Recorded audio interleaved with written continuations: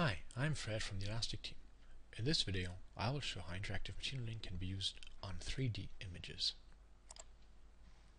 First, I'm loading some data.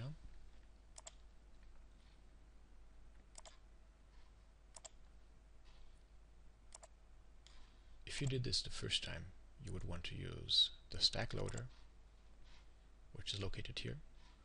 But for now, I have already compiled the stack into an HDF5 file format. So we have a 3D image here, courtesy of Graham Knott at DFF Lausanne. And all in all, this is about 10 million voxels with a very nice isotropic resolution here in all three dimensions. Now, I want to classify membranes versus rest. So first, I have to select some features. Color is going to matter, so I'm using a few color features here. And I'm also including texture at, let's say, these two scales. Features are now being computed for these 10 million voxels. And once that's done, I can go ahead and create two classes, one for membranes and one for the remainder.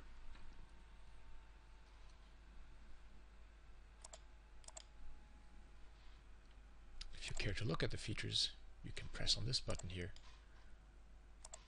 and you can browse the features to see what information the classifier can use in coming to its decisions. So, I am using red label with a fine brush for membranes, green labels for everything else. Let's start the live prediction mode, and I can now refine this until I'm happy.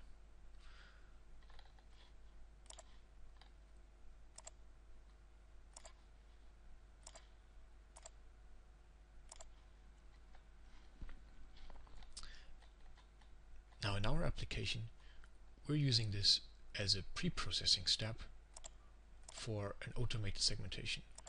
And the important point for us is not to miss any membranes. So we don't care much about false positives, which is why I'm not trying to delete all these spurious membranes here.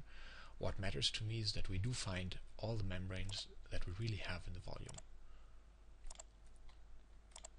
So let's say I want a bit more membrane here.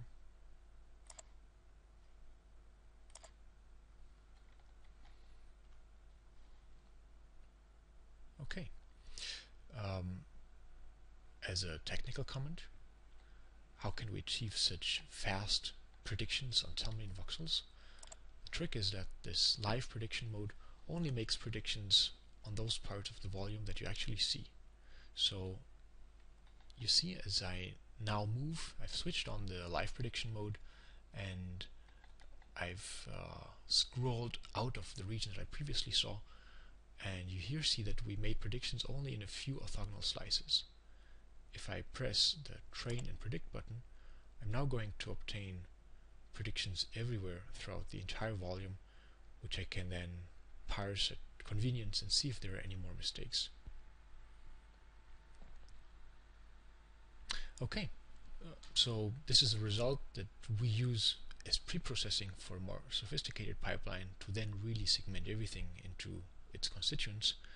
And in summary, this video showed how you can use interactive machine learning in 3 dimensions and how to automatically make predictions for large 3D volumes.